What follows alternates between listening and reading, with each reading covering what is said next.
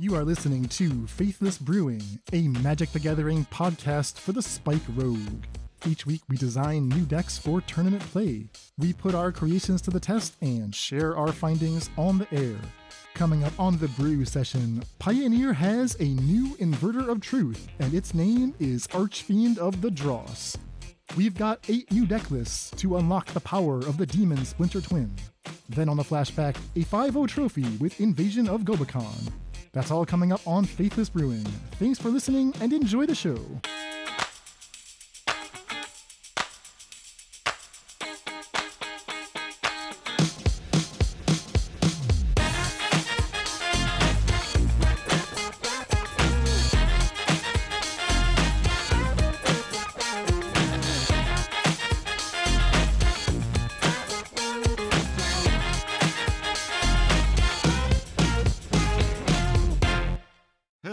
Welcome to the Faithless Brewing Podcast. I am David Robertson, and I am joined by the CEO of the Faithless Brewing Podcast. He is Daniel Schriever. Dan, what is going on? I'm hanging in there, David, trying to survive the heat. We have a blistering heat dome that has settled over the land, and I'm bunkered up inside. Air conditioning is the great invention of the 20th century. And you really hear it working down here. Like some parts of the country, you know, central air, it's quiet. It's just a quiet presence. But here it's chugging away, and it's the pathos. You can feel it. It's like it's tension. I don't know if it's going to make it through the rest of this month. Yeah, what are they talking about? It's like a wet bulb or whatever. Something. The like wet that, bulb phenomenon. How are things with you? Good. Got back from Iceland, about to head up north for 4th of July, which should be excellent. The best part of summer is here. I'm jealous. It's cabin time in Minnesota, that's for sure. All right, we have a big show today. We are going to be talking about our newest brews, and they are related to Archfiend of the Dross. This is a card I really liked when it came out. I've been toying around with a little bit of it, and some new technology from cftsoc kind of blew up this card at the Pro Tour qualifiers, like a bunch of the regional qualifiers. I don't know when he unveiled this technology. Yeah, it was at DreamHack Dallas Regional Championship, which I guess is kind of like a mini nationals. Yeah, if we can use that analogy. Yeah, and then we also have some results from our Invasion of Gobakhan list. But before we get into all that, we need to do a little housekeeping at the top. We want to just remind people if they enjoy the podcast and would like to support it, the best way to do that is to go to patreon.com/faithlessbrewing. Join at whatever level you are comfortable with. You get to support the show. You get Discord access. You get other fun perks. You get to vote for cards for the new monthly project. Yeah, you get to swap ideas with a bunch of people, probably a lot of them involving the One Ring in Modern. Yes, exactly. You also get other perks, like you can send in your decks for us to review. In our last episode over the weekend, you heard David and I going over a whole bunch of listener-submitted decks in the Brew review. We like to do that from time to time as well, just see what everyone is working on. So that is a perk you will get for joining the Faithless family as well.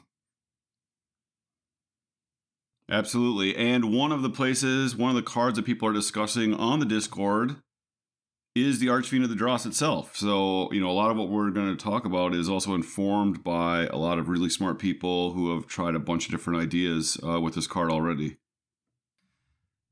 Yeah, exactly. We got a whole little cadre of people working hard on Archfiend ever since DreamHack Dallas, basically. The card's got an interesting history. So, as David mentioned, it really had its breakout onto the Pioneer scene at that tournament from a Magic Online player who goes by the name cftsoc. What's so funny about it is that when you dug into this person's history, it turns out that back in March or April, they had sent out a mysterious tweet on their Twitter saying, I think I just broke Pioneer. I got this amazing combo and it's bugged. It doesn't even work. I can't even use it. But what's extra funny is that they went on to say, well, I'm not going to tell you what it is because I think it's actually still pretty good and I might play it someday. And sure enough, they ended up iterating on this secretly in the secret lab and unveiled it, much to everyone's delight, at DreamHack Dallas, where they did make day 2. I don't think they ended up advancing to the Pro Tour, but they had a respectable showing. Yeah, it's just unfortunate. Like, super sweet tech. I think famously even Aspiring Spike like tweeted out, like, I got crushed by this combo I didn't know was a thing, and then he like had the 2 pictures. And to just not get paid off for that, right? Like, it kind of gets lost in the sands of time, like, who comes up with these decks?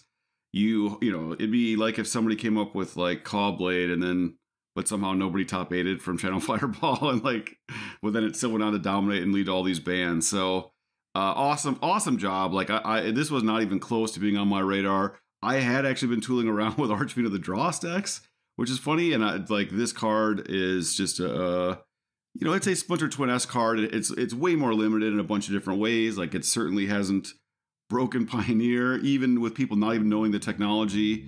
He wasn't even able to top 8 his event, although he had a successful event. So I think it's just a super cool, interaction. Immediately the sort of content merchants of Pioneer started just like jamming a bunch of different versions, and we haven't really seen it do that well, actually. But it is certainly something you have to be mindful of, and it's just it's just a great find by cftsoc. So shout outs to him. Exactly. We have no idea how to pronounce that name, but we witness you. Yes. Faithless Brewing remembers. Yes, we know. Yeah, so I did. I asked the people in our Discord, because I know they've been posting list after list, working on it, and I said, "Do you guys feel like there's actually more to explore?" And the answer was a resounding yes. So we got a bunch of deck lists from the Discord. David, you got some new sketches that you want to propose, and we'll talk a little bit about what people have been succeeding with. Exactly like David's saying, it's not doing that well in the Pioneer queues. You only see Archfiend decks every once in a while, and I'm curious to know why that is, so we'll dig into all of that in today's show. That being said, maybe we should read the card. Yeah, so 2 black for a 6/6 flying, and they have printed a series of cards with this exact stat line. A black rare with 2 black 6/6 flying, and then some kind of drawback. There was a 6/6 that said you can't win the game, your opponents can't lose the game. The Conley Woods played in a super awesome ninja list in Old Extended. That's one of my favorite decks of all time. There was another one that was quite good in Mono Black Devotion. I think during the beginning of your combat, your opponent can sacrifice a creature and tap it and put a +1/+1 counter on it. There's a new Vampire, I think that's a 4 mana 5/6 flying, and whenever your opponent casts a spell, they get a blood, and when it attacks, for every blood in play, it gets like +1/+0 or something. Something like that, yeah. Am I misremembering? It's a 4 mana Mahamori Jin, and then your opponent gets a blood every time they cast a spell. Yeah, and it has a trample, and it gets bigger based on how much blood they have. Yeah. Yeah, so if you're playing along at home, Abyssal Persecutor, that's the first card. Yeah. Desecration Demon is the one where you sacrifice creatures to tap it. All right, but what's the Vampire? You don't know that one off the top of your head. Gosh. Blood Tithe. No, not Blood Tithe. Dang, you got me. Falcon Wrath, something.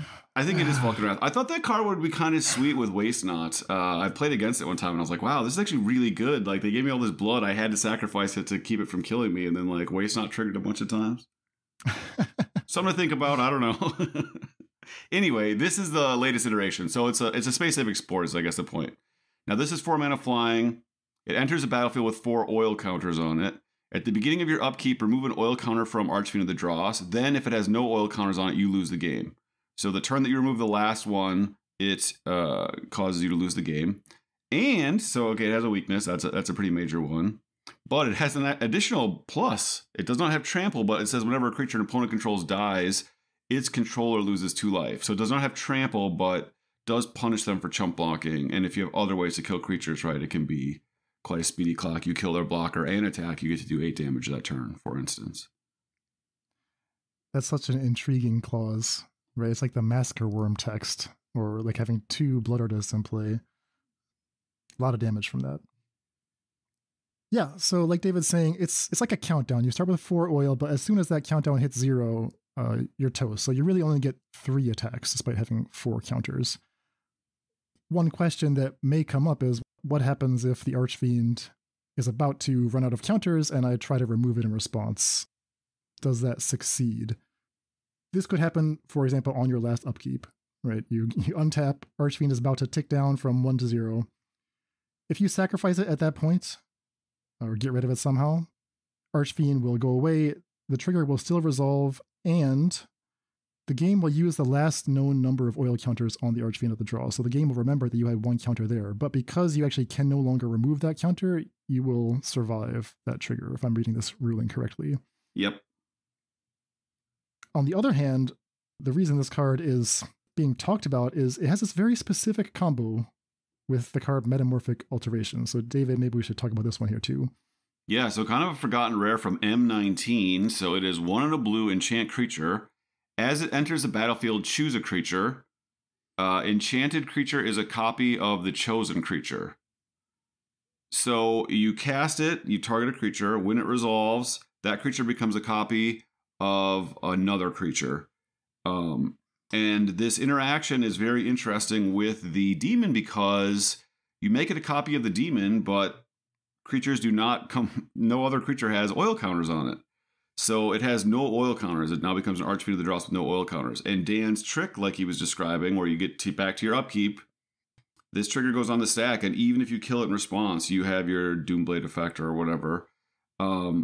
It remembers the last known information exactly like we were describing before, only this time it started with 0. So it finds that you do, in fact, lose the game. So this, if you're not expecting it, if you just play turn 4 Archfiend, they tap out, and you play this 2-mana enchantment on a creature, unless it has the ability to sack itself, there is no way for them to win. So I'm sure the first couple times cftsoc was doing this, it was just like, what? Like, I played my Fable on turn 3 or whatever, and then played my Shieldred. I'm so far ahead, and now the game is over. Right, and that includes if they somehow get rid of the Metamorphic Alteration, right? That doesn't help either. Even though the creature will at that point no longer be an Archfiend of the Dross, as long as that trigger has gone on the stack, you're still going to lose, because you'll still have 0 oil. So really, if you can't stop this by the time it goes to your turn, that's it. You're done. So you have to stop it on their turn if we're imagining that they play these at sorcery speed. Got to do another end step if you want to get out of this. Otherwise, you're toast. Yeah, I mean, there's probably a few, corner cases where you end the turn or something, right? The blue-white. True. The blue card that ends the turn. I mean, but it's stuff like that, right? There's no normal cards. No removal spell, no interactive spell, other than something that specifically stops a trigger. There's a handful of cards that do that. So what we're looking at here is a 2-card combo that wins the game. An A plus B combo, Splinter Twin combo. These are what these are usually called. And specifically in Pioneer, because we're talking about a 4-mana 6/6 black creature that pairs with a 2-mana blue card. I mean, that's the exact second coming of Inverter of Truth. So this is the new Inverter. That's a theory, at least. But the question becomes, like, is this actually good? And if so, why or why not? When you dig into the history of Archfiend and Pioneer, you find that the first decks that picked it up were actually not comboing at all. It was just picked up by rogues, blue-black rogues, and a couple Rakdos mid-range players who thought, like, it's actually an interesting techie option. It's just like a big, beefy creature that dominates the battlefield. Only takes a couple attack steps to kill the opponent. That lose 2 life per creature trigger could come up a lot. So the Archfiend by itself is somewhere between pretty good to quite strong. And I think that's something that we definitely want to learn more about. On the other hand, what about the alteration? Nobody plays this card. It's barely even a card. So the question becomes, like, are we playing 4 of each? And just assuming that every time we draw the alteration, we're just going to hang on to it and wait for the combo to get assembled? Or are we going to try to dig into the alteration as well and figure out how to make this a little bit of a stronger contributor to whatever plan B is?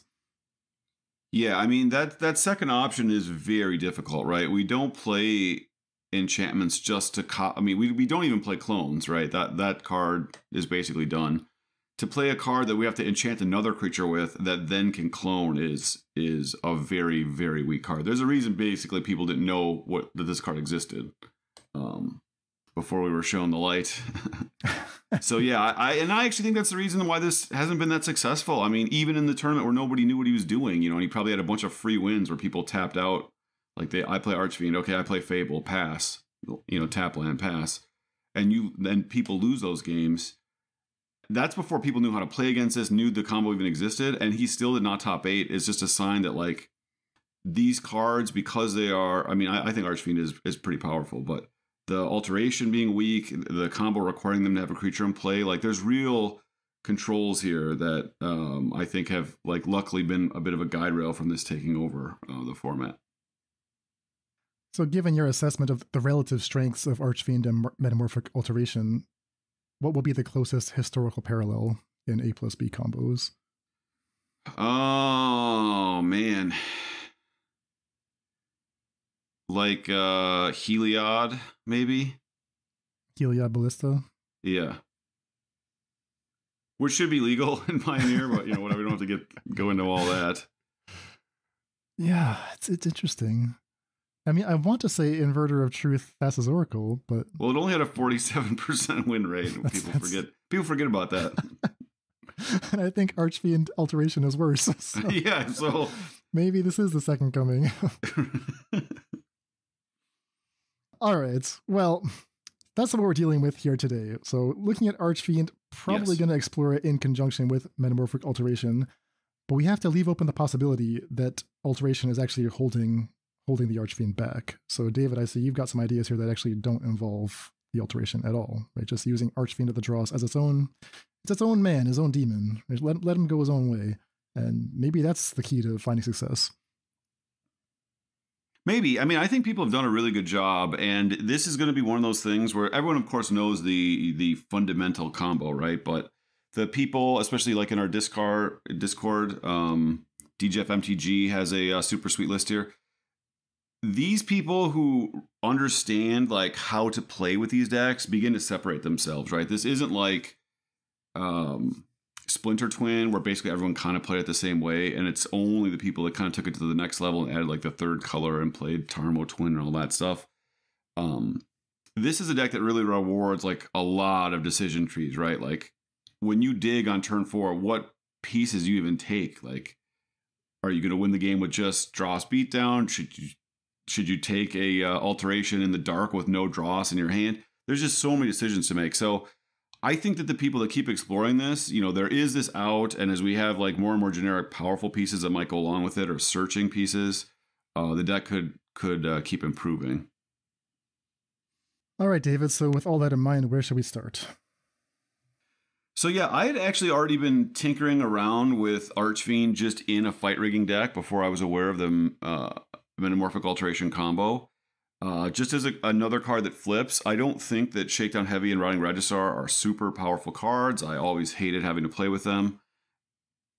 Or even when I was playing with them, you wanted more. You wanted a better card to go. And the Archfiend plus Fight Rigging changes your math, so you typically only need like 2 attacks to kill your opponent instead of the third.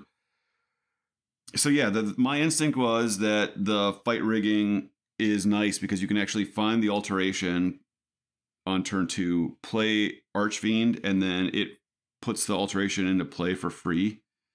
And they don't have, they obviously can respond to the trigger of Fight Rigging, but they don't know that you have alteration. So it actually like creates a weird incentive. Like they don't know how desperate their need to kill the Archfiend is. So yeah, just a pretty standard deck, right? The I've explored with Fight Rigging quite a bit. We have 20 lands, 4 Turn Timber Symbiosis, 8 Elves, the 4 Fight Rigging. Rotting Registrar is okay. Shakedown Heavy is terrible, but we're playing all 8. 4 Archfiend, 2 Valky. The only blue card is Metamorphic Alteration. And then just some black Disruption.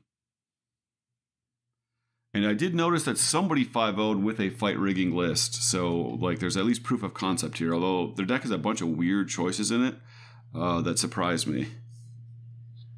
Yeah, I'm looking at a 5-0 here from Biz1 from June 19th. So what are the differences? David's list has got the classic core of Elf into 3-drop, right? Fight Rigging is a 3-drop. It's 2 and a green enchantment, Hideaway 5. Beginning of your combat step, put a counter on something, +1/+1 counter. Then if you have a creature with power 7 or greater, you get to unlock the Hidden Away card. So in order to make this happen, we load up on the 6 power creatures, the 7 power creatures. But what we found in our previous explorations of fight rigging is that, those creatures are not very good. So maybe you just want to go a little bit smaller, right? What was the one? The werewolf? I think you like the werewolf, the pack leader. Is that right? I do not remember liking the pack leader in this list at all. Okay, maybe not the pack leader, but I think you like the Lovestruck Beast. Lovestruck Beast, of course, is a 5/5, so it does take 2 turns of being rigged up with the fight rigging, but it's more of like, it's solid whatever you draw it. So the list from Biz1 is playing 4 Lovestruck Beast, is playing, looks like a Glissa Sunslayer. And some weird stuff. I see 1 Stonecoil Serpent. That can't be right, although it's kind of cute that is one way to turn your own Metamorphic Alteration into a Terminate, because if you have the Stonecoil Serpent in play, you can turn one of their creatures into a copy of Stonecoil Serpent, and just like it won't have oil counters from the Archfiend, it also won't have any +1/+1 counters from the Stonecoil. But it's like not a card. Yeah, I mean, all that stuff is way too cute. A 1 of Glissa, a 2 of Ranger class, a 1 of Wrenn and Realmbreaker, like... So that I actually do like, and I do want to ask you about that, because one of the tricky things, as soon as you move away from a Dimir core, right, like you're basically built a black-green deck just splashing Alteration, but once you're in those colors, we don't have any way to dig for our pieces in those colors, except for the fact that both Archfiend and Alteration are permanents. So now we have some green cards, Battle of Ixalan, Invasion of Ixalan, is that the one? And Wrenn and Realmbreaker, that allow you to dig for any permanent. So if you want to like actually find these pieces even more often, you could go like, okay, Elf into Wrenn and Realmbreaker, that's my plan. Or turn 2 Invasion of Ixalan, that's my plan, so that I'll actually pretty quickly find the Alteration and the Archfiend. Does that appeal to you at all? No, I actually like playing this deck as like an aggro deck. There's a combo finish in it, as opposed to this other deck, which is much more just, if I don't combo, I can't win. I think that Fight Rigging is very powerful. I've liked this card quite a bit, just as a generic value engine, the +1/+1 counters every turn. I think just generically a 6 mana flying creature that gets pushed to 7 power and, functionally draws a card and makes a little bit of mana, even if it's not the combo.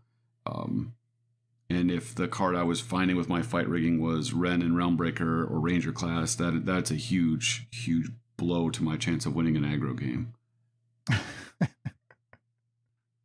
Like, I've tooled around with Ranger class. I've tooled around with builds with Archfiend of Dross with the 2/3 that adds an extra token. So it actually comes into play with 5 oil counters if you have the black-green snake.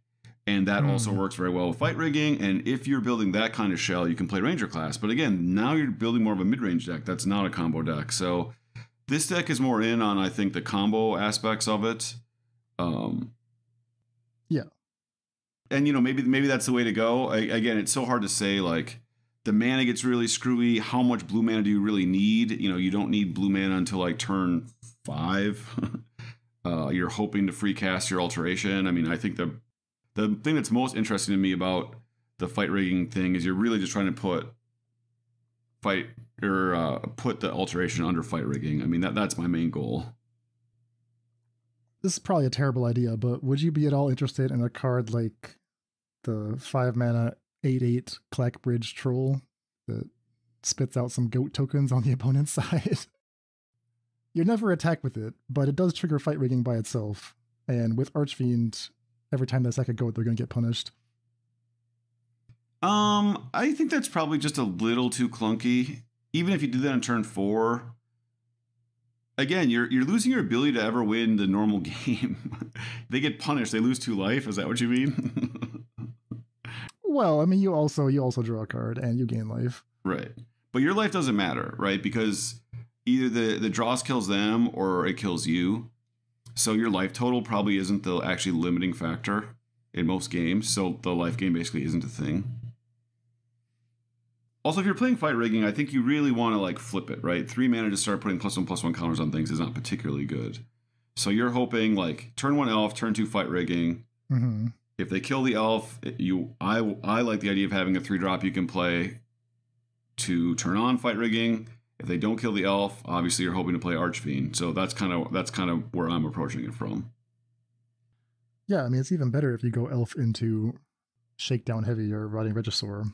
it hurts to say those sentences, but that's the curve, right? And you want to play fight rigging when you're immediately going to get the hideaway. I will say, like, the Shakedown Heavy's negative ability I really hate, but drawing a card is way better in a deck with an A plus B combo than it would be in just a beatdown deck. So that's why I'm back to playing the full 4. Because I was liking the idea of the prototype black card, which is actually like a sweet card to cheat in with fight rigging. You can get the full 7/5. It's an awesome buy to put the +1/+1 counters on. But once you're going, again, to have this A plus B combo, then the actual drawback of the Shakedown Heavy is actually not bad, because every card you draw is a card closer to putting the A plus B combo together. All right, so that would be a black-green shell with a light splash for alteration. The next shell is one that I think you've already tested this a little bit. It's looking at mainly a Rakdos core, black-red with the Archfiend, and I think when you initially conceived of this deck, it had Demonic Pact in it. So this was maybe part of why we didn't see the alteration at first, is because when you see a card that says you lose the game, right, where's the first place your mind goes? It's, well, I would love for my opponent to lose the game, so why don't I offer this card to you with Harmless Offering? So now it's almost like Rule of 8, Archfiend of the Dross, Demonic Pact, and you can play Harmless Offering with that. And I think what we failed to realize is that actually, because Archfiend is on a different creature type, we have this backdoor way of giving them a copy of the Archfiend through the blue enchantment. Yeah, I mean, I didn't know that Alteration was a card, so I didn't see it because it was totally off my radar. Nobody saw it. Yeah. I'm not recommending this list per se, but this is a list I'd already played, I think, to a couple of 3/2s, like in the Pioneer world before the Alteration deck exists. Basically, the thought is you have Archfiend of Dross, and then your deck is like basically the standard red-green, red-black. So you've got Push Thoughtseize, Blood Tithe Harvester, Fable, Bone Crusher. Fair enough. The green splash, it was literally just to accelerate. Maybe that's not needed, but I was thinking I wanted to Sylvan Caryatid to play Archfiend. At the time, I was also, like you're saying, in the original build, I think I had 3 Demonic Pacts. So the speed of Sylvan Caryatid was attractive. Glissa seemed also interesting, and then Harmless Offering, and then we were main decking for Heartless Axe, so you could actually just give them the Archfiend very early. The theory was turn 3 Archfiend, turn 4 Harmless Offering, Heartless Act with 5 mana wins the game, because the Act removes the 3 counters. It's such a fascinating card, right? It's 1 on a black instant. You either destroy a creature with no counters on it, or you remove 3 counters from a creature. And it's become so much more interesting now that the bug is fixed and people actually play Archfiend of the Dross, because if you just happen to draw Heartless Act and they play their own Archfiend hoping to combo you, you just kill them instead. Like, you Heartless Act their Archfiend, remove 3 counters from it, and then they die on their upkeep. So I think in that sense, this list has actually gotten better than when you initially conceived of it. Yeah, absolutely. I think the main realization was that the green mana is a major cost, and I don't think I would play it. And the other reality is that the Fable Archfiend, which is the like backup plan, was actually just like an awesome plan. That's why I think a few just normal red-black mid-range people had just picked up the shell. Because copying the Archfiend and attacking for 12, and then every creature that happens to die that turn, they lose 4, is just a crazy clock right out of nowhere. So I think you can just rebuild this list, just replace the Caryatids and the Glissas, just play straight red black. The top of your curve can be Archfiend instead of Shieldred, and you're probably just in an okay place. It won't feel like much of a brew because it's basically the same deck instead of the random 2 mana interaction that red black plays, where you're just locked in on Heartless Act. You have a lot of looting effects to get rid of your Harmless Offerings if you don't want them between your Blood and your Fable, and then in theory they help you find them at the end. So Fable, the thing about the Harmless Offering plan is, 1, you're playing red, so you get to do the Fable Archfiend thing. So your backup plan is way better than blue-black. Your combo is much weaker, right? You have to get the Archfiend all the way down to 1 before you donate it. They have space in their upkeep still to kill it, etc., etc. But your combo can work even if they have no creatures. One of the problems with the blue-black combo is it requires them to have a creature in play. So, this is a much better deck against control, for instance, because you can still win via your combo. I think this is going to be a worse deck in general, but I think just being able to play red-black and make your mana awesome. And we know that the red-black shell is at times a allegedly bannable shell is worth considering as well. Definitely agree on cutting the green. Like this version without Demonic Pact doesn't need to accelerate. So we'll go down to Rakdos. The change that I might want to explore, I don't like how we still have this Harmless Offering that really doesn't do anything. So what if instead of that as my card that I want to draw with Archfiend, what if I replace that with Voldaren Thrillseeker? Same mana cost. You know, it's a 1/1 with, I want to say Bushido, but it's not Bushido. Back up. Thank you. Back up 2, and then you can sacrifice itself and the creature that it backed up to fling them. So it's almost like it's almost lethal, right? If you have Archfiend in play, 6/6 flying, your turn, you play Voldaren Thrillseeker, put 2 counters on Archfiend, you're attacking for 8 now. I assume they don't have a flyer. So that's 8 damage right there. You can fling it for another 8. That's 16. That's mostly lethal. And the Thrillseeker is like a decent card on its own. So that could replace the Harmless Offerings. You have to change some things up to make the Thrillseeker a little more attractive. Like probably I would replace, you know, the Sylvan Curatids and maybe even the Heartless Axe with cheaper little creatures. Like we saw a deck that had like Dreadhorde Butcher at one point with Thrillseeker. Do you remember this? I like the 3/2 that you can play out of your graveyard for 4 mana with haste, and then you take 2 damage when it dies, but you get to draw a card. Yeah, Tenacious Underdog. Yeah. Does that appeal to you at all? Like this? Yeah, no, I think it's a very reasonable thing to do. I do think the Harmless Offering plan is awesome now that everyone's playing red removal. They really struggle to beat the draw. So in theory, the Harmless Offerings are bad against decks that play black removal, but if you play like blue-red, if you play mono-green, decks that can't interact, then you're going to be very happy that you have the Harmless Offering plan. So it's more of a meta call, I think. But I think what you're describing is like just a very reasonable plan. All right, so that is a black-green, splash blue, black-red, maybe splash green, but probably just go straight black-red. We haven't talked about the proper inverter deck yet, and here we have a much richer history to draw on. So what about pure Dimir combo? This is the area that a lot of people have been exploring, and somewhat surprisingly, there has not been a consensus list that has emerged yet.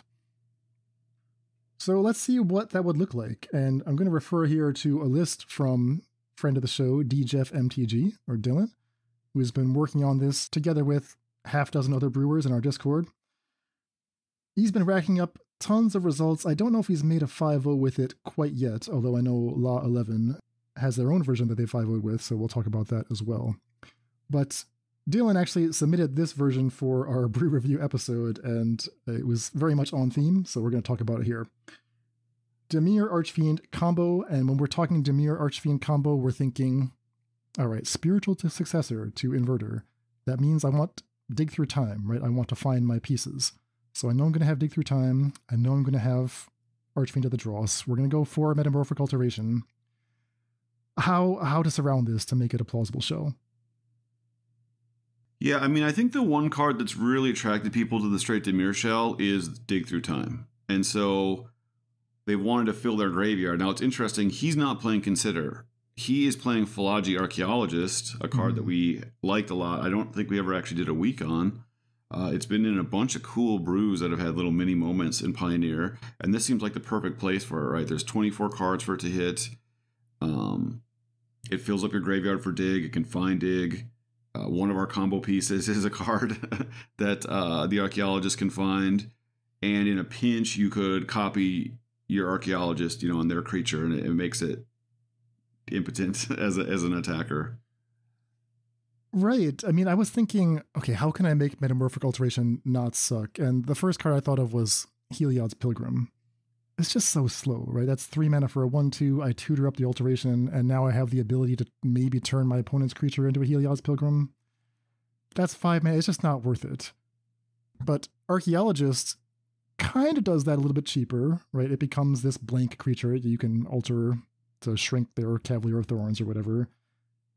It digs for the Alteration, but more importantly, it fills a graveyard, so the dig through time you can play with confidence.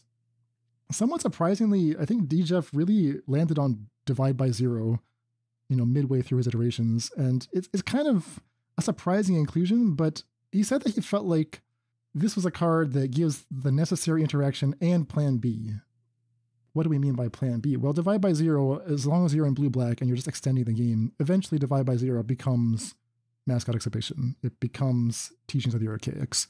So it does represent advantage in the deck, even though on its front face it may feel like it's an inefficient play. So he's playing all 4 copies here. Then you round that out with the usual suspects: 4 Fatal Push, 4 Thoughtseize, 2 Shale Res Edict, 2 Drown on the Lock, and 2 Chrome Host Seed Shark. Love to see that. Yeah, he even has a note here that Chrome Host Seed Shark actually turns Metamorphic Alteration into a removal spell for sort of the same reason you were describing with the X mana creature in the previous Stonecoil Serpent. Stonecoil Serpent, yeah.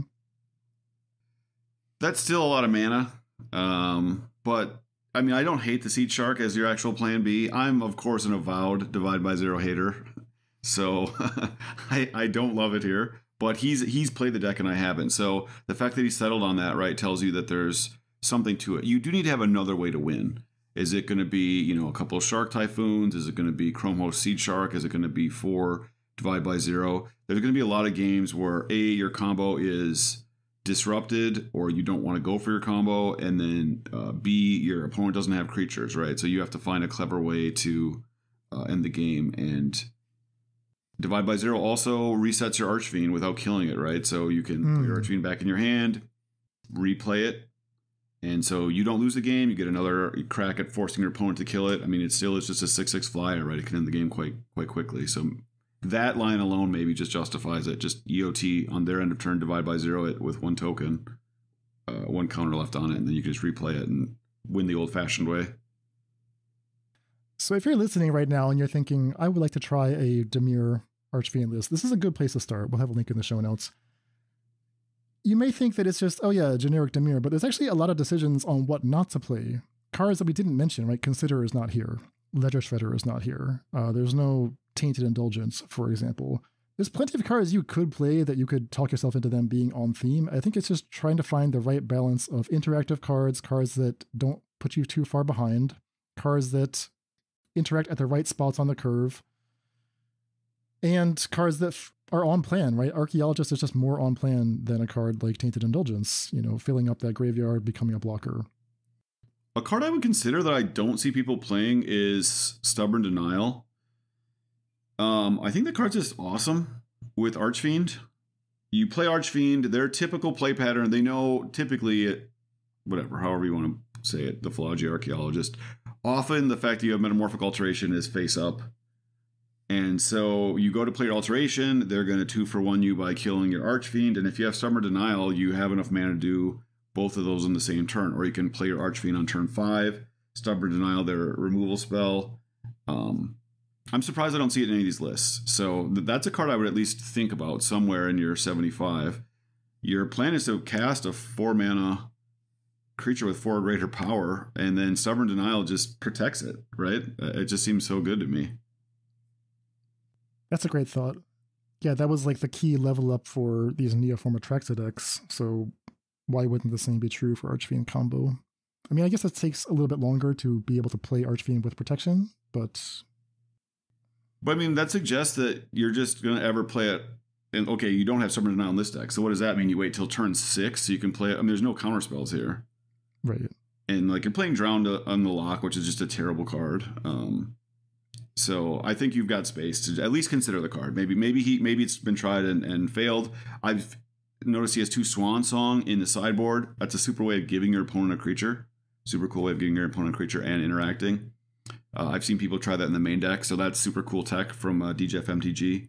But yeah, I'd be interested in picking his brain. If he's tried Stubborn Denial, it's just been too weak, too situational. You do only have 4 creatures with 4 greater power, unless you turn on your Chrome Host Seed Shark. But I mean, even you get Seed Shark down and dig through time. At some point, Stubborn Denial is just a 1-mana negate. It just seems awesome. Yeah, I love that. The card that I thought of when I saw this was Rise to Glory. Rise to Glory. And this is actually the card I think I'm going to pin my hopes on this as the future of Archfiend. I have no proof. I don't even have a list, but I see that you have one, David. So I'm curious to get your thoughts on this.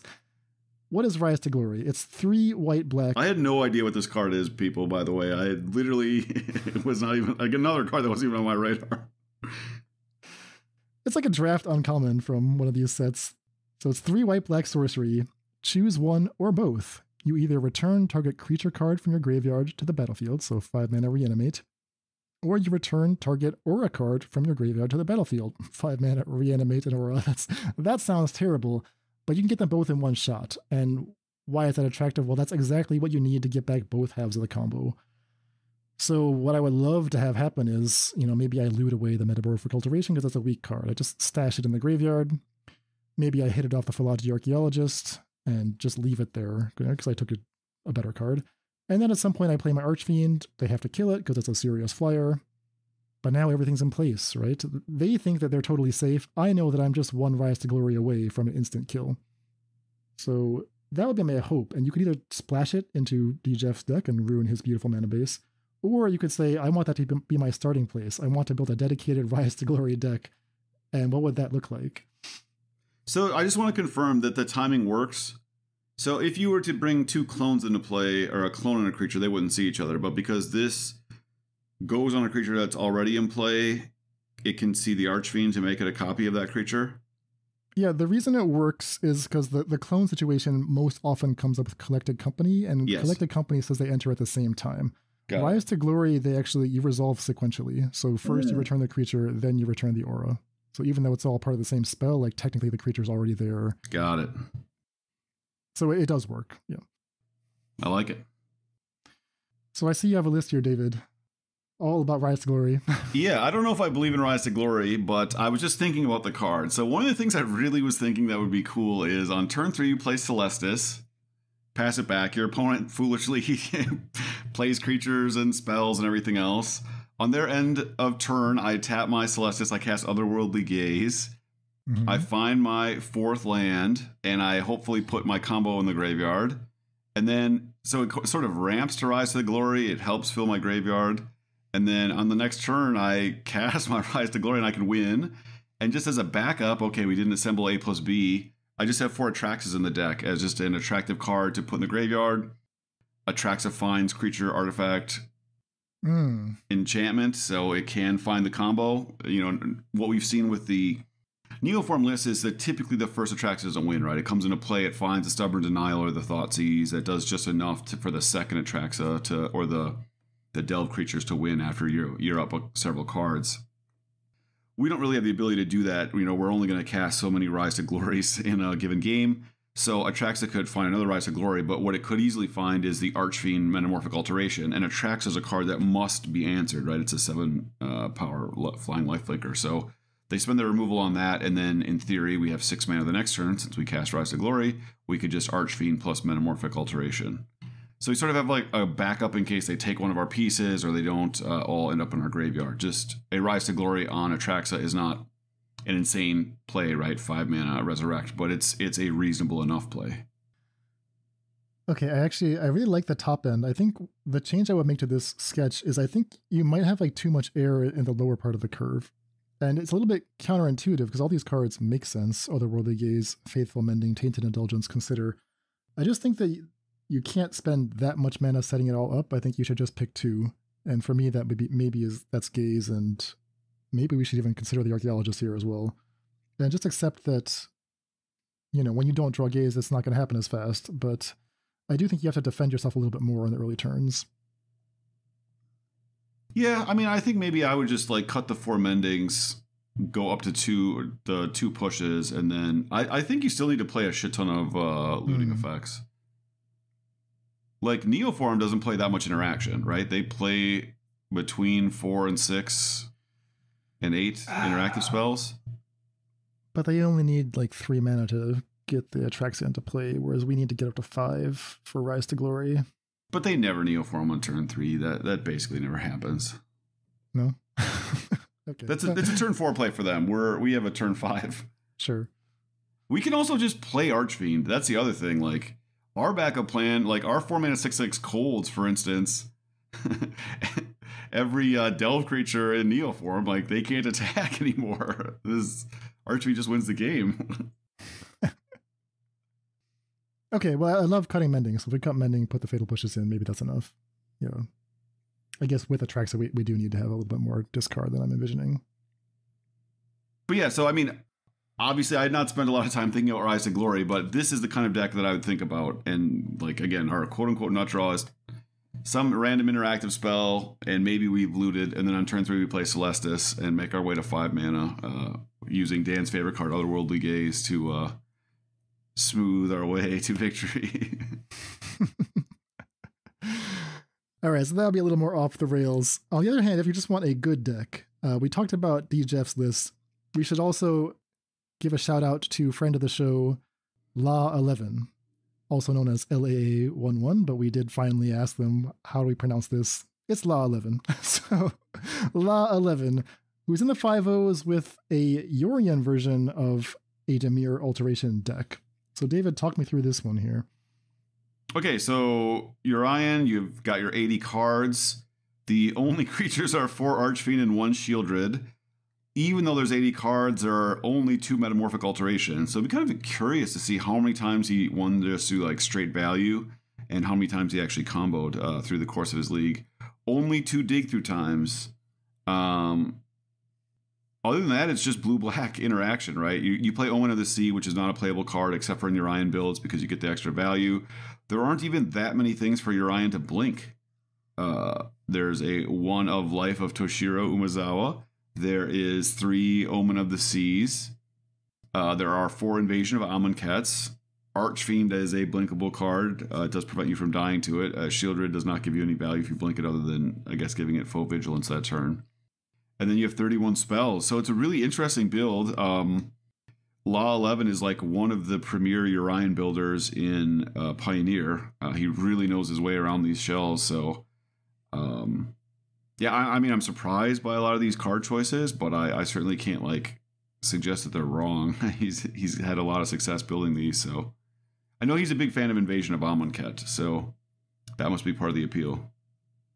Yeah, definitely. So the front side of Invasion of Amonkhet is an ETB card advantage spell, right? They discard 1, you draw 1. It's like a disinformation campaign. And if you don't want to fill your deck with surveil stuff to rebuy disinformation campaign, you can just use your companion to reset the invasion and just keep using it as a draw spell. But it's more than that, because it also mills each player for 3, and that lets you play Drown in the Loch with a little more confidence, right? So David, you said the card's bad. There's a growing body of evidence, I should say. There's a growing body of evidence that Invasion of Amonkhet plus Drown of the Loch is actually quite good in Pioneer. And here I'm referring mainly to the work that La 11 and Dylan have done on these archetypes, Lawson Zandy as well. Forcing the opponent to mill 3 actually can be kind of good when it lets you have this really flexible removal spell. So that's part of it, is getting the invasion. The other part of the invasion is, like, hidden in this mana base here, there's 4 Mutavaults. We were talking about this in the Discord, like, why are those Mutavaults there? Well, it turns out they're there specifically to flip the invasion, and they're actually a very important part of the plan. 2 attacks with the Mutavault is all it takes to flip the invasion. When that happens, you win the battle, you get a 4/4 zombie. It can be a creature from your graveyard, of which you really don't have any, but maybe you killed something from them. Or milled something. True. Yeah, or it's just a 4/4. It's a nice body, nice reward for hitting twice with Mutavault in a control deck. So yeah, I guess I kind of agree, David. I don't really see what the Archfiend combo is doing here. I guess you'd have to win some way, and it's also interesting to note, like, there are very few creatures in this deck. Invasion can't ever copy Archfiend because it has the exact same problem we just outlined. Oh, it can, actually. Oh, does it get the counters? Yeah, because you cast it from exile.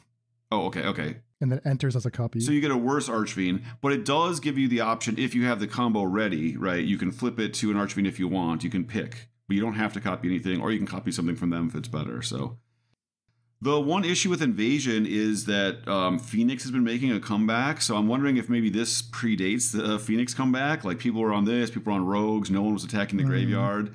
And then Phoenix all of a sudden just like thundered to the top of a bunch of top 8s and challenges and stuff. And people were just like, yeah, people are just been skipping on graveyard hate. And all these decks that fill up the graveyard are it's just tough to play against, Phoenix lists when you're basically just making 3 mana for them and possibly hitting a Phoenix. That's true.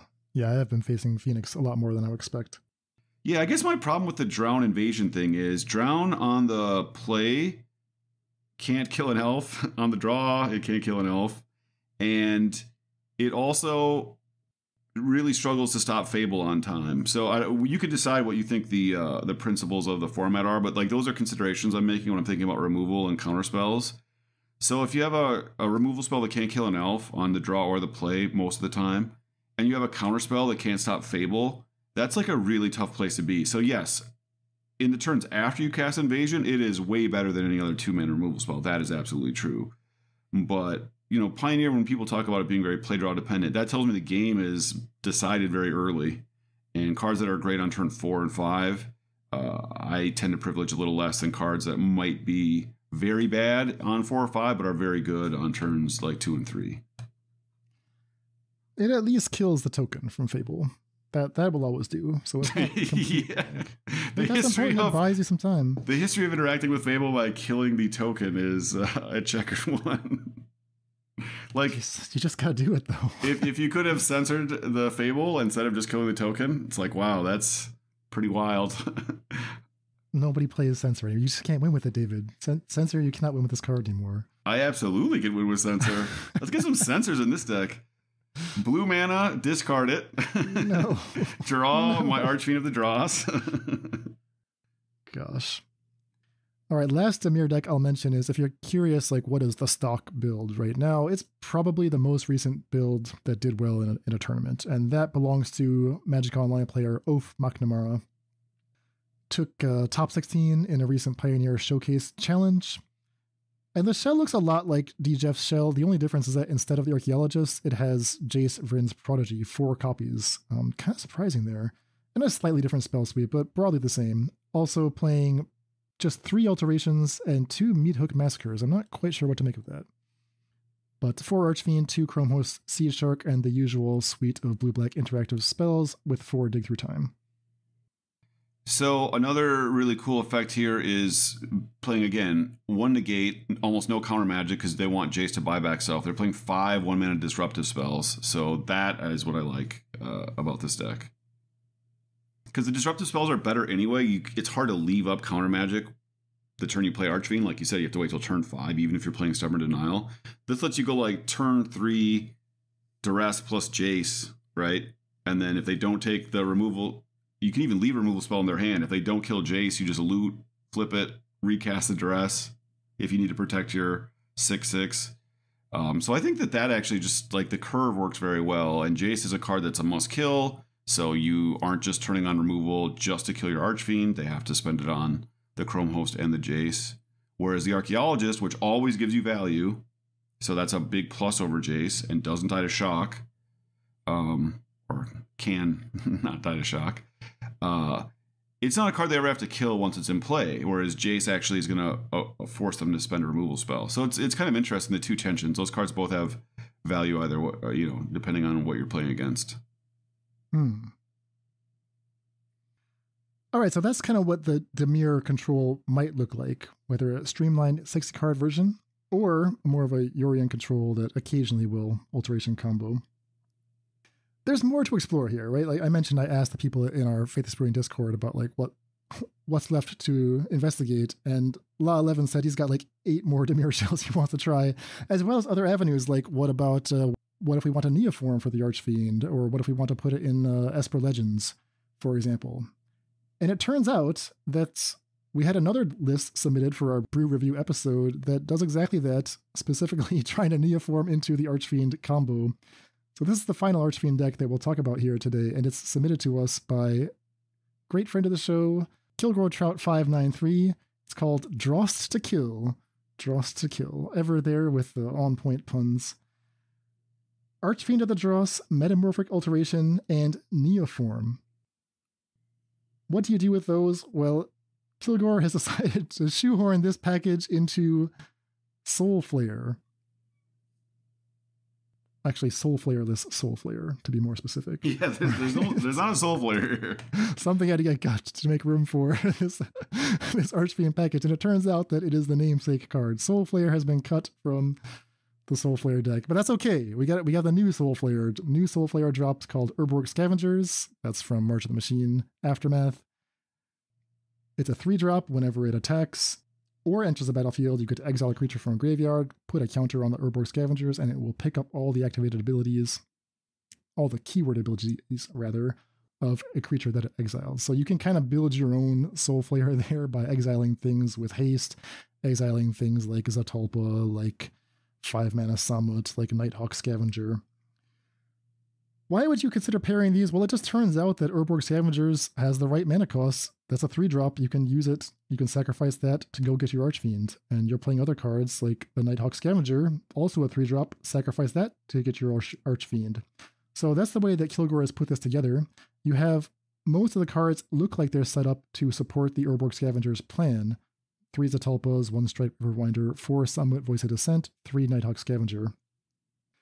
You have some set up, so you have Sylvan Caryatid, 3 copies, Oracle of Tragedy, 3 copies, 4 Grisly Salvage, and 4 Otherworldly Gaze. Then your 4 Neoforms, your 3 Archfiend of the Dross, your 3 Metamorphic Alterations, 21 lands. Yeah, this is a tough mix and match for me because Scavengers pays you off for having keywords, and Neoform pays you off for having creatures with enter the battlefield abilities. And they typically don't exist on the same card, although that'll be the next move for Wizards Fire Design. So you'd normally want like a 3-mana 1/1, that, or 3/2 that makes 2 energy and draws a card or something like that. That's a good card of Neoform into Archfiend. Or a 3-mana card that ramps when it comes into play, puts a basic land into play. There's a handful of cards that do that. But those cards aren't good with Urborg Scavengers. So I'd be curious to see which half of this deck is very good, right? Like, it feels like these don't work very well together. It's pulling you to play a different suite of cards. Sylvan Caryatid being a ramp spell that also has hexproof is interesting for Scavengers. But other than that, it's kind of a tough way to combine the two ideas. Yeah, it's hard to imagine me wanting to sacrifice my Urborg Scavengers, even if I think I can combo with the Archfiend. On the other hand, I really do like how Metamorphic Alteration can become a pseudo terminate if you have a Sylvan Caryatid just hanging out. If you have an Oracle of Tragedy just hanging out, right? You can use these to downgrade your opponent's creatures. Maybe that's. I mean, pseudo terminate is doing a lot of work when we're giving them a tap, make a mana of any color, hexproof blocker. Well, that's not going to help them because we're going to combo kill them pretty soon. Right.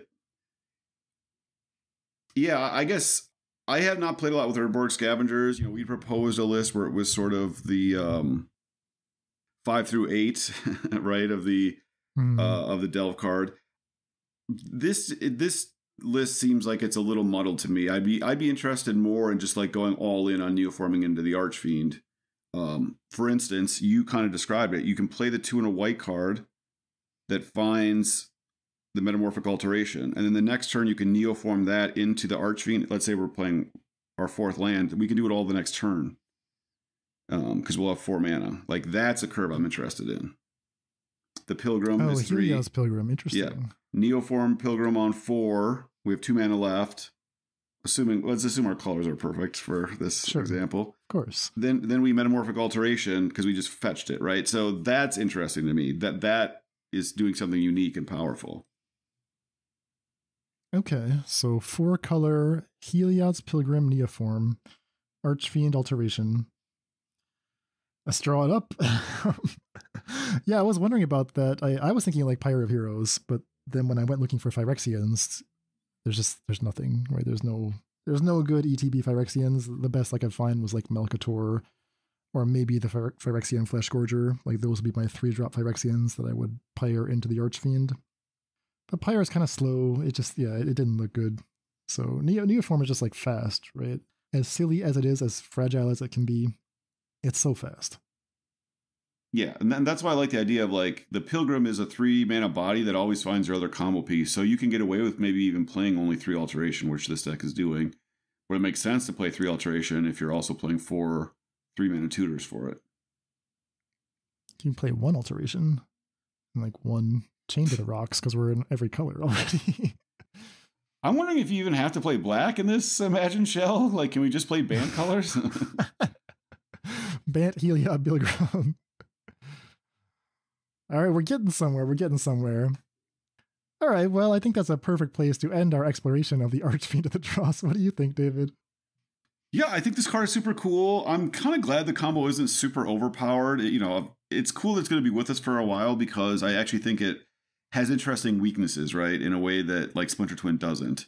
And so I think the gameplay is actually pretty good. You can play around it very easily if you don't want to play creatures. You can stop this combo with removal. The deck has to play like a very unambiguously weak card in Metamorphic Alteration in some number. So this is the kind of combo deck that I love the existence of. I think the gameplay between it is cool. The fact that you can build like multiple different Dimir lists, we're not even adding another color and they play out different ways. Like this is so different than other combos, which are kind of doing the same thing over and over again. And this one, I think, lends itself to great gameplay, great deck design. Worthy successor to Dimir Inverter or no? Well, not in power level, I don't think, but I think it's way better for the game, which is why I don't see a reason this would ever get banned. The problem with Inverter is no normal cards interacting with it. It was literally just interfering with their hand or interfering with it on the stack. But creature removal affects this. I mean, that's the whole thing that stops all the other stuff, right? Like just being able to play a random interactive spell that you're already wanting to play, like a card that's good against mono white is good against this combo deck. That's a very good sign. Yeah, and if Archfiend ever gets too good, everyone can just load up on Heartless Acts and yeah, exactly. The force will be in balance. I mean, if you're playing red-black, you should just be playing a couple of Heartless Acts anyway. Oh, really? Like we haven't even talked about, you could play Heartless Act in your own deck with Thing in the Ice, right? Which is a deck we've experimented with a bunch in Pioneer. I've experimented with at least. You could do that plus donate. You could play a Grixis list. I mean, there's just like a million, we're just talking about a couple colors. We're talking about playing Bant, Heliod Pilgrim. Law 11's got 5 more, 6 more, 7 more Dimir lists to play. So I just think this is like a really rewarding kind of combination of cards that, like we said, hasn't like taken over the format. It's just like another cool cog in the sort of multi-spoked wheel that is Pioneer. Yeah. Well said. All right, so that is our initial exploration of Archfiend of the Dross. So we have one more order of business before we sign off. We don't just like to brew these decks. It's important to put them through the fire, get in there and test them out. So we've got a little testing to report on from last week's show featuring Invasion of Gobakhan. David played a league. I played a league. We got good news and we got bad news. But should we start with the good news, David? Let's start with the good news.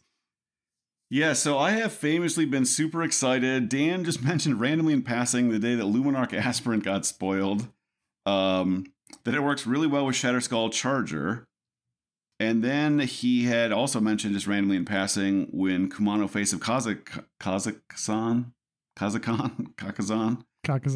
was spoiled. That's another way on curve, if you play at turn 2, that you can play Shatterskull Charger. So I was waiting for one more card that would allow me to play my red-white like Shatterskull Charger. And I've been proposing all kinds of crazy lists to Dan over the years. The 1 and a white bring back a creature artifact with 3 mana or less. Like, is there a way to put the Charger in the graveyard so we can bring it back?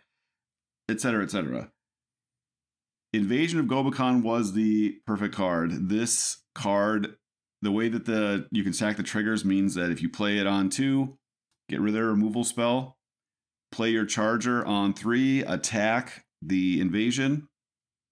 The invasion trigger at the end of turn goes on the stack, and the Shatterskull Charger is a conditional if win. So you just let the +1/+1 counter resolve first. Shatterskull Charger stays in play. So you get a 3 mana 4/3 trample haste with no drawback that immediately starts accruing value from your invasion. So I was super excited to try out this list. I think I proposed a shell. I made a few tweaks, but basically it's Phoenix Chick, Play with Fire, Kumano Face of Kazakhstan, and then our 2 drops are Luminarch Aspirant, Thalia. Baird is really good, specifically with just the faces Kazakhstan. And then the 3 drops were 4 Shatterskull Charger. I wasn't really sure what else I wanted to play, so I played like 2 Aldaran Thrillseeker, 3 Brutal Cathar. Maybe it should have been 3 Thrillseeker, 2 Brutal Cathar, but whatever. And then the 4 Invasion. So like a 4 main deck Invasion, which is a card that I think we famously posted a tweet from someone saying it's not a main deck card. I've been waiting for like 2 years to play this. 5-0 first league. Could not have gone better. Just freaking smoke people. And they're like, man, I've never seen this combo before. Like, it's turn 3 and the Shatterskull Charger's 5-4 trample, and it's going to get bigger every turn. This is the new combo. It's Boros Inverter, right? This is the new combo. 47% win rate. Invasion into Shatterskull Charger. Yeah, the tweet that you referenced was Andrew Ellenbogen. He said, Invasion of Gobakhan is not playable in any known Pioneer deck. Oh, known see? Pioneer Yes. deck. Okay, but this is a whole new thing, right? You didn't even know about this one, did you? So yeah, possibly we just play good matchups. I played some close matches against Mono Green, won both of those 2-1, including winning both game 3s on the draw. I can't remember. Winning multiple games on the draw against him anyway. Beat Sultai Rona and then beat Blue Red Phoenix twice. So it was a 10-0 or 5-0 10-2. So pretty easy league actually. Just kind of cruised through. It went really fast. I won multiple games on most of 5. Wow. You just like turn 2, take their removal spell, turn 3, smash the thing. Especially against red removal, this deck is, I think, more powerful than against cards like Fatal Push. Thalia was great in all these matchups. I brought in my 4th Thalia, I think, in every match. Baird, I took out a lot. It just doesn't do that much, especially against like Blue Red Phoenix. I don't think I'll ever really get to trigger. I think I left 1 in against Mono Green. It was fine there. I played 2 recruitment officers just to keep the curve down. The card was terrible. Every game I drew it, I was basically like going to lose because it wasn't literally anything else. I guess I have a screenshot here where I'm going to win, but it could have been literally anything else. Thrill Seeker was really good. It's just like you can only play so many 3 drops in your aggro list. But yeah, you're just like this disruptive aggro deck. You're like Thalia, whatever, and then the 1/1 that is just pumping out tokens, the +1/+1, like just outsizes green if you just can delay them a little bit. And against decks that don't interact, Aspirant into the Charger is just so good. Like first turn, shock their elf. Turn 2, play that. Goes to a 2/2. Turn 3, play the other thing. You attack for 7. Like just kill their Kiora or whatever. So yeah, the deck just felt real smooth. I think when you initially drew it up, you had Thundering Raiju, and you changed that to Voldaran Thrillseeker. What did you actually do with the Thrillseeker? Did you usually sacrifice something, or did you just play it and put the counters on something? I have a screenshot here where you can see that actually just going to result in me winning the game the next turn, like out of nowhere. They're at 19 and they're actually dead if they attack with their Phoenix next turn. Oh, wow. So yeah, it actually, basically every time I played it, I won that turn. So that's why I think I maybe won in 3. It was like, it was often throwing like a 7 or 8 power creature at them, or, winning when they were at 7 and they had put up a 5/6 blocker or something. So both it and the Cathar are there just to kind of like green plays its big 5/6 guy, or like black plays Shieldred, and the Cathar or Voldaran Thrillseeker are like kind of your way through. So Brutal Cathar is obviously much better against Shieldred, and I think Voldaran Thrillseeker is probably better against like the green creatures. Like it just allows Shatterskull to outsize them. But they still have to block because you're threatening to sack it at the end. And it's also just incredible with Phoenix Chick. Phoenix Chick is just so good with the invasion. It make sure you can flip it all the time. So like you can go Chick, turn to invasion, disrupt them in some way, attack it with the Chick. Okay. And then on the next turn, even if you don't have your Shatterskull, you could just like Luminarch Aspirant, pump the Chick, play another Chick, what it's Magical Christmas Land, like flip the invasion, do 1 to them, and then both your Chicks start absorbing +1/+1 counters every turn. Yeah, Chick seems uniquely amazing in this deck, right? It's evasive, it's got haste.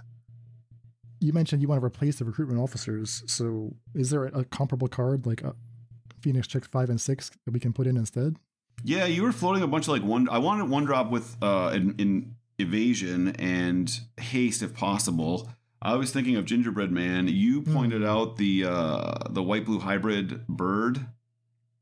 Judge's Familiar. Judge's Familiar. I think that might be the card. The thing is, like, I ended up taking out the 1-drops every sideboarded game. So I was down to just the 8 1-drops, and I'd sometimes take out a chick.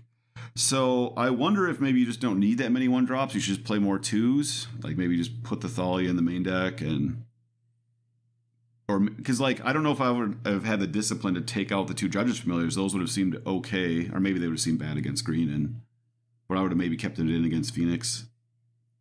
So the most important thing is that the creature has evasion. So like Bomat Courier is not a consideration here. Yeah, because once you have this thing flipped, you really want to attack every turn, because then you have this effect. Like, I don't know, what is a +1/+1 to your whole team every turn worth? It's like a lot of mana. And they don't start out, none of these creatures do, because you're playing red-white, big enough to attack. So you need a way to keep getting them in, which both threatens your opponent's life total, threatens Planeswalkers, because we don't have a cheap way to deal with them, and they just keep absorbing counters every turn. Because it happened, I think, in my first game against Mono Green. I was kind of in a good spot. I had flipped my thing, but I couldn't attack anymore. They had the 5/6 up, they had the 4/4, and I'd have to suicide my board to like do 2 to them, and there'd only be 1 creature left to get the counter. Interesting. Okay, well, still room to explore here, still iterations to be made, but what a debut. You know, you waited 2 years, worth the wait, it sounds like. I think other than the Shatterskull Charger, you can muck around with a 3-drop as much as you want. You could play the full 4 Thrillseeker, no Brutal Cathar. You can play the 4 Thalia. You should definitely cut at least the second Baird. The first Baird is probably pretty good. Like, Gobakhan into Baird is just a reasonable, like, fine mid-range play. And then the Recruitment Officer should just be something else. Like, I don't know if it should be a 2-drop. I don't know if it should be like another Spikefield Hazard. I don't know. I thought maybe Kari Zev 2-drop. Is that? Yeah, Kari Zev's. Yep. I could get into that. Interesting. Well, we'll see. I mean, this list will be published by the time the episode is out. It's also on our Twitter feed. That's at FaithlessMTG. So hopefully some other people can give it a spin and give us some feedback on how it goes for you. Yeah, the other thing I want to highlight is Den of the Bugbear. That card was really key to just like finish off games. Oh, like Den by itself or Den with the Light Shield Array? Basically by itself. Like you get them close, right? We don't have that much direct damage like a red deck would. So like there are multiple times when it's like any haste creature or an untapped land is the game. Because you get to untap Den, attack with it and a 1/1, and you've got, Baird and a counter and a Gobakhan and a 2-power Phoenix or something. Like all this little damage adds up, and you just need like 1 more attacker, and Den gives you 2 bodies. Nice. All right, don't cut the Dens. Do not cut the Dens. Maybe go up to a 4th. Yeah. All right, so that is a successful 5-0 with Shatterskull Invasion. It seems like the perfect place to end the episode, but I do have to mention I did play 1 league myself. Yeah, we got to get this one in.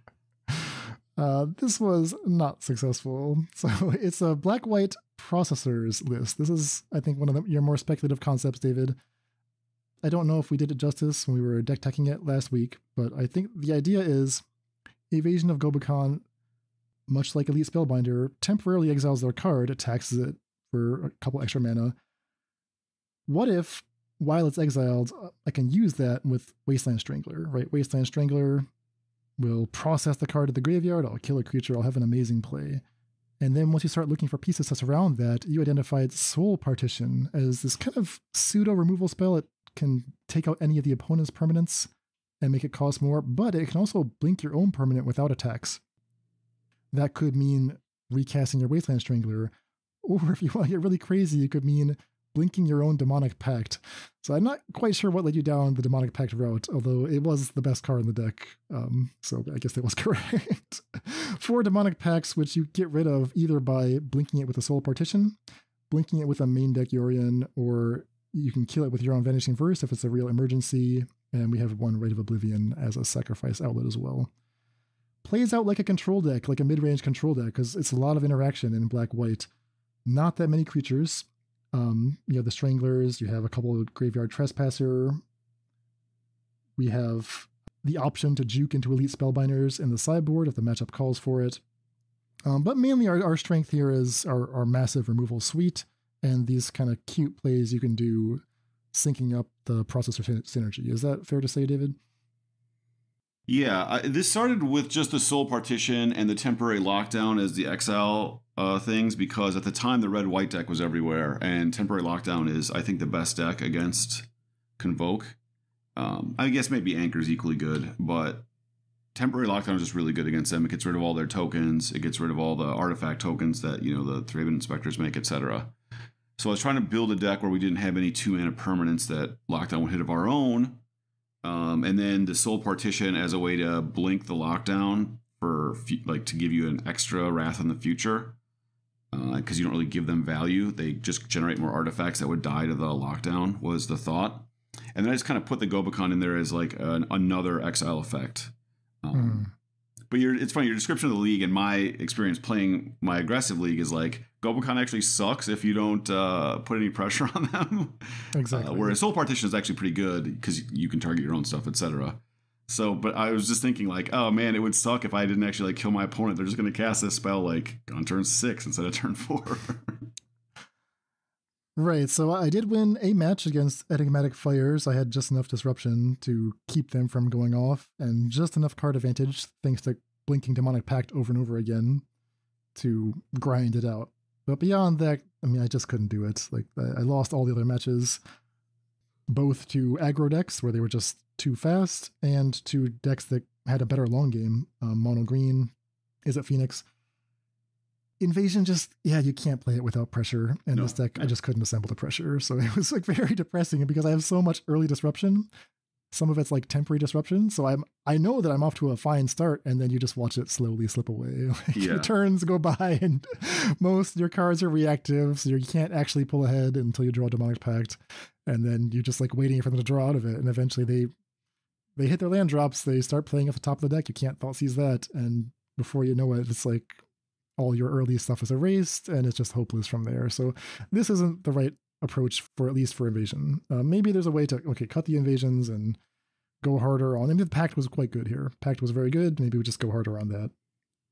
Yeah, I mean, the Soul Partition, Demonic Pact, Wasteland Strangler package with temporary lockdown, that is something with the Black Disruption. The shell I gave you guys, I am not surprised didn't go very well.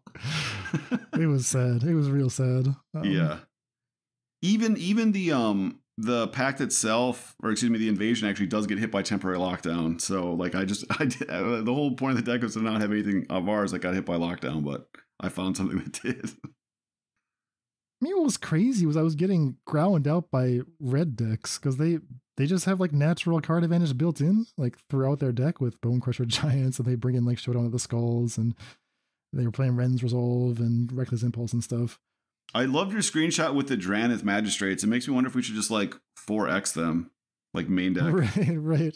You had a couple Dranith in the sideboard, which I did steal a game from the PNLR deck with a Dranith to shut down every card they drew. Yeah, that's an awesome screenshot. Well, the thought there was like, again, against some of these like other decks, they're going to take out their removal because we don't have that many creatures. Then we'd bring in our Draniths, right? And we just like juke them game 2. But yeah, the Gobakhans, I think this is what Andrew was talking about in his tweet. Like, you really need to be all in an aggro deck. Like, this is buying you time.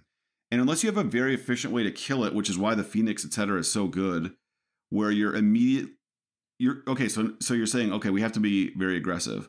But normally if you're aggressive, you don't want to waste 3 life, right? You're basically lightning helixing your opponent to not to kill this instead. So you need a way to like have a bunch of creatures that immediately absorb the +1/+1 counter, so you get that damage back right away, and you get the benefit of the disruption and the other side. Like you need to turn all that into something to turn it into like a good turn 2 play. Yeah, that's a good summary. So mid-range control, that ain't it. No. Boros aggro, yes. Let's keep going there. Let's have more of that. He's doing well. Let's hear more from him. All right, David, I think that's a good place to leave it here. Some lessons learned and some new directions to explore. We'll see what Archfiend does for us, and we'll report back to you next week. Sounds like a plan. Take care. deck lists for this episode can be found at our homepage, faithlessbrewing.com. And tune in next time for all of our testing results. Support for this podcast is provided by brewers like you. Join the Faithless family and help support the show at patreon.com/faithlessbrewing for Discord access, bonus content, and more. That's all for today. Stay safe and we'll see you next time.